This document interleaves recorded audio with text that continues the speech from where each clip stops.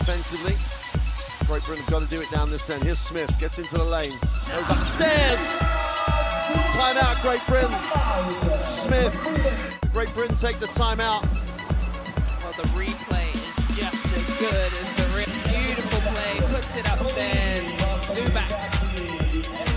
He's making a great career for himself out of that. Zubac in the post.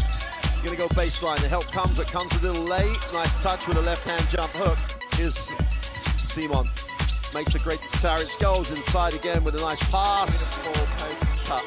Bogdanovic tries to get inside. No one helped. And they're going to count the on one. And it is up. Foul him. Now he's going up. Yeah. Zubac is smart enough to know I've been hit. I'll wait to get hit. Now I'm going up. Big action, and they're getting near Zubac.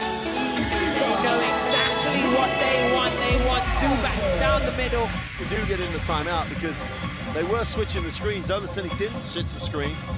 So are they switching the screen? Are they not switching the screen? Because the last few plays, there is confusion. If nothing, Zubac tries to hold on. Saric with 7 on the clock, gets to the middle, in the lane, takes a bad one, but the rubbish is picked up and cleared up. On the floor, and Croatia have been absolutely phenomenal in the first part of the third. 8 on the clock. Spins, goes over the other hand, and they're pure. Yeah, this is a nice move by